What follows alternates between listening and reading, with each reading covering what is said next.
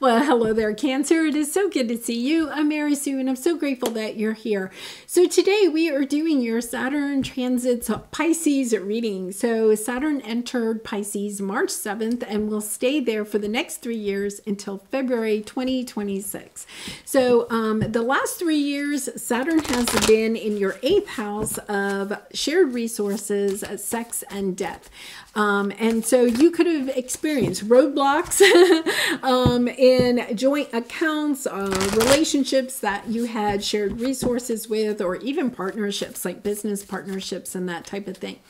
The next 3 years, it's going to be in your 9th house of intellect and higher learning and spiritual pursuits. So understanding that over the next 3 years, you're going to be building structure, organization, taking more responsibility in those areas, and understanding what you have to share with the world and how vital and valuable that is. So we're going to go ahead and take a look at the last 3 years very quickly, and then we'll take a look at what Saturn is going to help you to bring responsibility and structure into your 9th house during these next 3 years. How karma, because Saturn is also rules karma, how karma will come into play in the next 3 years, and finally where you will be, your outcome in 3 years from now. So let's start with your overall energy. Bobcat Spirit, life is a mystery and vast vistas expand your horizons. I honestly feel like for a lot of you, you are moving. There is this sense of understanding that where you are right now is not where you truly want to be. It's understanding. It's kind of like, you know, it's with these vast vistas, okay? It's understanding that when you look out 3 years from now, okay, there is this strong sense that I don't want to be where I am. I want out of this box. So some of you could be in relationships because you came out of the 8th house here, right? So you could be, you know, coming out of a marriage, coming out of a business partnership, understanding, okay, how those shared resources may need to be divided or something. Or you could be thinking about leaving a partnership or a relationship. Understanding the impact that may have on your future. And yet at the same time, it's kind of like, yes, but I have to move forward. For some of you, you could have over the last 3 years tried to get your shared resources in a very good spot, right? And that would even include like inheritances or, you know, the 8th house is really about also, you know, our sense of mortality, understanding that life isn't, we're not going to be here forever. You could have even gone through a little bit of a midlife crisis, kind of understanding, okay, there's more to life than what I'm doing on a daily basis. There's something else that I want to create or to experience. And that is playing into now as you are moving into your 9th house, understanding there's something bigger that I want to learn. There's something more valuable that I want to share with the world, and understanding how vital that is to you, to your soul's path. Okay, so we're going to take a look here and see, yes, oh, this is beautiful. Really beautiful. Yeah, I truly feel like so many of you are moving into a new, really almost like moving. There is this big sense of moving, and not just a small move like across the street or within the same city. Is really the sense of moving. And moving can mean a lot of different things. It could be physically moving, but mentally, emotionally, spiritually, moving in some sets, moving in your mindset, right? This is also your house of, you know, spiritual pursuits. For some of you, maybe you're deciding to wander, to not actually have like a physical home, you know, maybe living, you know, in a camper or something like that, or traveling the world, understanding, okay, wait a minute, you know, I'm no longer going to be in this box. For some of you, you could be leaving the box of, you know, a 9-to-5 job, wanting to perhaps kind of like start an internet business or something like that. You are becoming a teacher. Look at this. A teacher is on the bottom. Stepping into that energy of knowing that what you have learned, especially over these last 3 years, but I also am going to say since 2009, okay, when Saturn would have been in your third house, okay? So your third house is creativity, right? So understanding that what you went through in 2009 to 2012, those lessons are coming back into play now that you are kind of understanding where it is that you really want to go. Look at this 3 of Pentacles on the bottom. You know, finding achievement in your work, but learning how to work with others in a new and exciting way.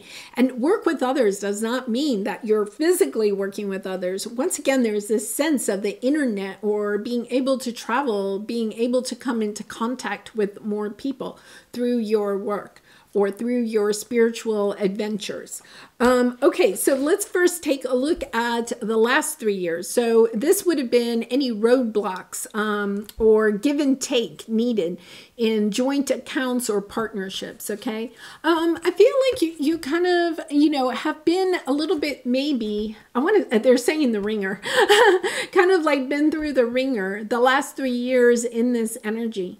You know, where there's something that you want to do, but there's a partner or a committed relationship, right? Somebody else that wants something else. And look, you're kind of like going in 2 different directions. You weren't on the same path the last 3 years, or, you know, you had just different mindsets. And so it caused a lot of conflict in your relationship. Whether, you know, you were actually verbalizing this or not, okay, or they were verbalizing this or not, it's kind of like the 2 of you may not have been talking about it, and yet at the same time it was playing into your life in a big way. So it's understanding that through that you have learned you had to have patience, okay, that to honor your path, to honor what it is that you want for yourself. You know, for some of you, because this is also about inheritance, it could have been kind of like almost a sense of, you know, you could have had other like siblings or something that were coming into play, and almost like having to watch your back, a little bit of watch your back with perhaps a sibling or something when it came to like inheritance or your relationship with your parents. A really interesting energy. That's not going to be for all of you, but that is kind of an interesting energy coming in. Understanding that when you stay aligned to your path, okay, and you have healthy boundaries when it comes to your shared resources, that you will have what it is that you want for yourself. And I feel like that was a big part of the last 3 years, understanding that sometimes you can't take action. We have patience and we have yin. Sometimes we have to just allow things to kind of work out, but also kind of like building those healthy boundaries and protecting what we have. I feel like some of you have not yet taken action, okay? You've kind of understood. You've built an energy around yourself so that you know what you want with your shared resources. But there's also an energy, some of you may not have actually taken action on that. But there is this sense that it is part of your thinking when you are taking action. Yes, the moon card's coming out. Pisces energy. Yeah, I think intuitively, no, something has to come to an end. If you have, you know, this is a general reading. So if you have not brought either a committed relationship or a partnership to an end, you know, it could be like a business partnership or a client partnership, you know, client type of energy. There's something here that has to come to an end. You intuitively know it, but you're fearing it. You're fearing that this end is near, but you also know that it brings in this hope for your heart to have what it truly wants. Yeah. So let's take a look at these next 3 years. Once again, you're moving into the 9th house of intellect and higher learning and spiritual pursuits. So you have, look at this. Yeah, so coming out of this energy with shared resources, and then you have family and no place like home. is, understanding that you are building healthier boundaries in your home life, okay, that will also help you with your spiritual pursuits, what it is that you are wanting. Like, I feel like you're kind of stepping out of the box of what it is that you are in at this same time. This is playing on your mind. In Cancer, you are very much connected to your family, but it's almost as if you have to step out of the box that you have put yourself in, okay? You have to step out of this box, okay? Now, I'm not saying that other circumstances haven't helped to put you into that box, but realizing that you were in that box because you allow yourself to be in that box, and understanding that if you want out of the box, okay, how is that going to impact the people that are closest to you when you go out into this new direction? How is that perhaps going to help the people that either financially, emotionally, mentally, spiritually, also kind of depend on you, are part of your life? I think you're walking away in hopes of something new, perhaps a new romantic relationship with the Ace of Cups, a new partnership, okay? But definitely something that is more in alignment with what your heart wants. I feel like you feel this box is a square. You see how it's a square box, right? You're looking for the heart shape, and this is all linear. And you're looking for something that is much more like heart-shaped, rounded, loving. Really, really interesting energy in the fact that I feel like your shared resources, okay? You could have put a lot of time and energy into trying to build healthier boundaries in your shared resources, but also this energy was playing out. Whether you realized it or not, I think subconsciously you were preparing for this vast vista. The last 3 years when you were putting in those healthy boundaries in your shared resources, you kind of knew that maybe you weren't going to be around, that you were going to go looking for something new, something that is more in alignment with what it is that you want to do. Let's see. Yeah, you're showing up in your own reading, taking action, stepping into your truth, sharing your truth, right? And moving forward very quickly. So this is the area you're supposed to bring your structure to. Your structure is, I feel like there is a little bit of before you go, right? There is a little bit of before you go, closing out this energy, there's a little bit of not leaving, like turning and just leaving. There is something about providing, whether that's financially, mentally, emotionally, spiritually, like allowing this energy to feel good about the way that you are leaving. Really beautiful, because, that kind of could have come into play when you were in your third house back in 2009, 2012. Somebody could have left. Somebody could have made a big change at that time.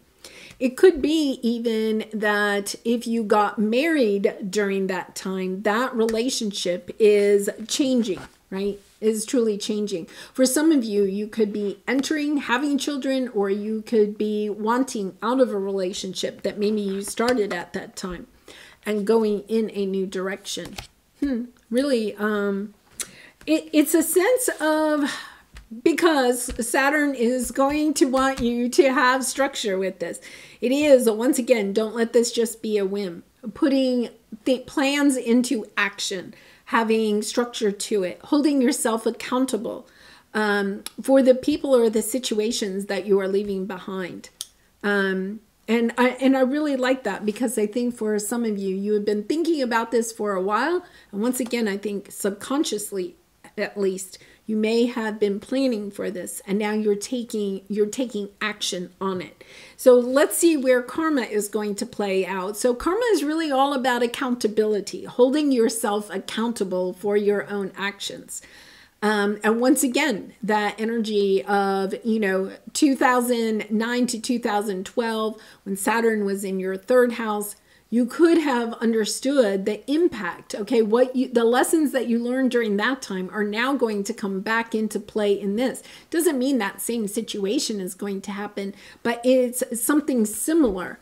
And so we have the Empress energy. For some of you, this could have something to do with either children, or your parents, okay? Specifically, maybe your mother. It's this energy of understanding, oh, what I went through in 2009, 2012, perhaps with a parent or a child, or maybe with somebody that was really close to you was going through with either a parent or a child, is now coming back into play. It's kind of interesting. If you had a child, okay, in like 2009, 2012, between those years, let's see, they would be coming into being about 12 or 13 years old. They're coming into being a teenager because they were like, yeah, payback, payback. So if you were easy teen, then it is going to be that your teenager now is going to be an easy teen for you. If you were not an easy teen for your parents, you are going to kind of understand what they went through with you. That's kind of an interesting message. And once again, that won't play out for all of you, but it is kind of an interesting message coming in.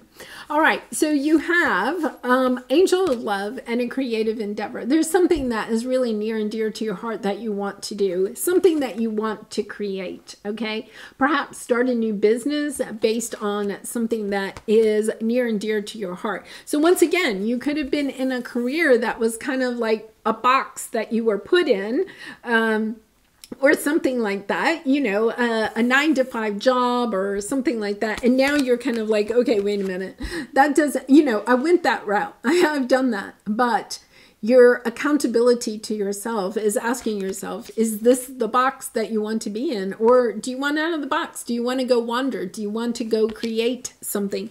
Have a job that perhaps, or a career that really isn't in a box, you know, maybe even you could have been in a box, you know, and you had like, you know, you were a teacher, you were an accountant, or you were, you know, a car salesman, right? There was like this certain title that with your job, you know, your job or your career. And now it's kind of like stepping into this energy of creating something that is totally new. So there's not like a job description is what I'm trying to get at, right? Kind of coming up with your own job description, your job title. Understanding you're creating something totally new. And I feel like, you know, this is a fork in the road, but it's about being accountable to yourself, building that karma, right? Understanding that the only person that is preventing you from doing this is yourself. Understanding that, you know, when these opportunities come in for you, to share your vision, okay? What you share with the world is vital and valuable. If you're choosing not to do that, what will that bring for your karma? You know, understanding that when the world brings you this opportunity, it's time to take it. Wow, and I feel like you are doing it. You know, the tower is coming in, understanding, okay, the box has got to go. I have to go in a new direction. I have to go after what my heart desires. And then, you know, walking away from something. But look at this. You have the King of Pentacles. You know, being able to financially support yourself. It could be that the tower is that epiphany, that I don't have to have a job that has a label on it, right? Or where I work in a cubicle or I work in an office, right? I don't have to have that in order to be financially secure. I can go after, you know, what it is that I want. I can take my laptop and travel the world and, you know, experience a lot of different things and still be able to work and support myself. Okay, so where is this leading in 3 years? This is a beautiful transit. I feel like there is just so much growth and excitement for you, Cancer, over the next 3 years. I'm really excited for you.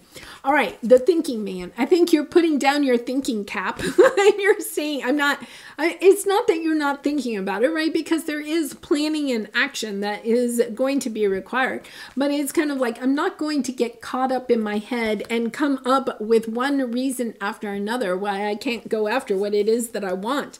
You know, it's kind of like I'm looking in the Ashaka records, that's the Y card. I'm looking at all the wisdom I have gained in this lifetime and also in past lifetimes, and understanding I am confident that I can create, okay, these new supportive connections. I can bring them in when I'm in my power, right? When I am feeling confident about myself, I will attract in those people that will help me to be successful, to bring in what it is that I am truly wanting for myself.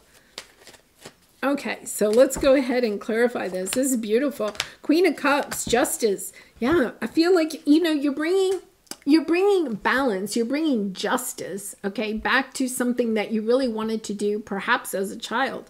You know, 9 of Cups, understanding. Okay, you know what? I always wanted to be a musician, right? Because we have a musical instrument here. But, you know, my parents and guidance counselor and teachers told me, no, you have to go,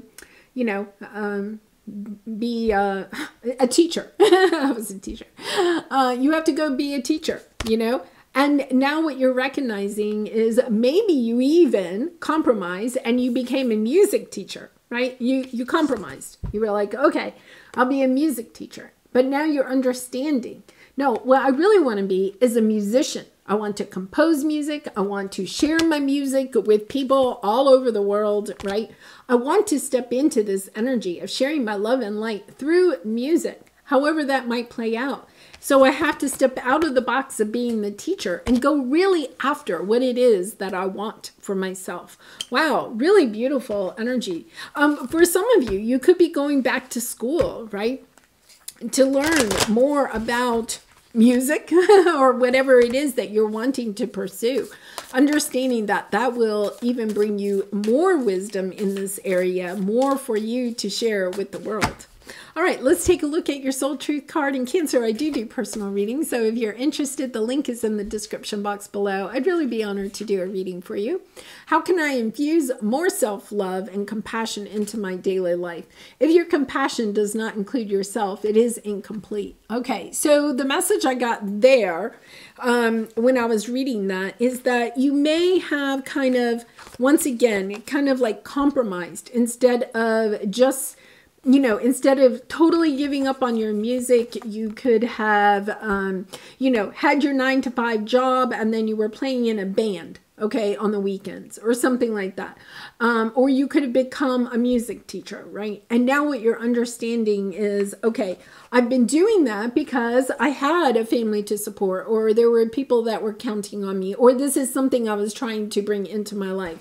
But now understanding, okay, wait a minute, my heart is really and truly calling me to put more time and energy, education into my music, and moving towards that in a very loving way, and not walking away from people or obligations, right? Understanding, okay, I may have to keep them in mind, but at the same time, bringing the structure into your own life so that you have more time and energy, more compassion for what it is that you want to create, giving yourself that time, that love to go and wander and to do your what it is that your heart is truly seeking to do. All right, I'm going to leave it there, Cancer. I really appreciate all of your support through liking, commenting, and subscribing, and I hope to see you again really soon. Bye for now.